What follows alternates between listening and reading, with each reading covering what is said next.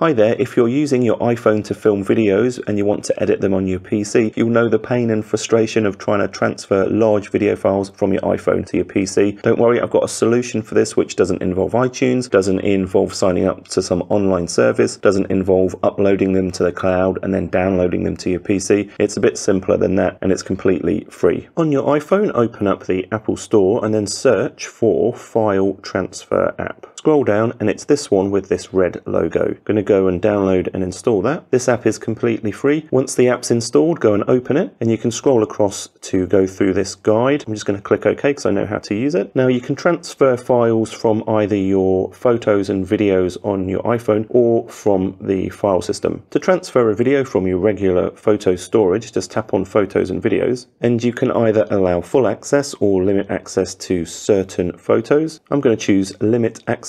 And then I'm just going to choose a few of these videos and tap done. If I tap back and then tap files, and you can see here that there's no files in this app's private directory. So what you need to do is you can copy or import files from other places on your iPhone into this app's private directory before you can transfer them. Just tap these three dots, choose import files. And for example, say you've recorded some videos using the Blackmagic camera app. I'm going to tap this folder here, tap media, and let's go copy these two video files to the app's private directory. I'm going to tap open. To actually send a file, tap select at the top and tap one or more files. They turn red if you've selected them, and then you can tap the send button. Just going to cancel that and show you how to do it from your photos and videos. I'm going to tap recents. Again, I'm going to tap select, and you can choose one or more files here. If you choose more than one file, then they're going to get zipped up, so you'll have to unzip them on your computer. I'll show you that in a second. Once you've selected the files, they get these big tick marks, and then tap the big red send button at the bottom. You can choose to send it to a computer, your PC, or send it to an iPhone or iPad. I'm going to tap send to computer. Just wait for this ad to finish. You can buy the full version if you want to get rid of these ads, by the way, but you don't have to. Just going to tap done and then hit this cross at the top right to close the ad. You can see we get this web address here, and what you need to do is go over to your PC and type this in. This is going to be a web address on your local Wi-Fi network. Notice that it's a HTTP address, so it's not a secure address, if you like. So you might not want to do this. In fact, you probably won't want to do this. In fact, you definitely won't want to do this if you're on a public network, a public Wi-Fi network, because in theory, anybody could see the files that you're sending to your PC. For example, if you're using a laptop in a cafe. Because I'm using this on my home Wi-Fi network, I'm happy to use this HTTP address and not a HTTPS address. So here's my PC. I've opened up this web browser and I've typed in that address that we saw on the phone. Again, this is on my local Wi-Fi network, the same Wi-Fi network that my phone's attached to, and we'll hit enter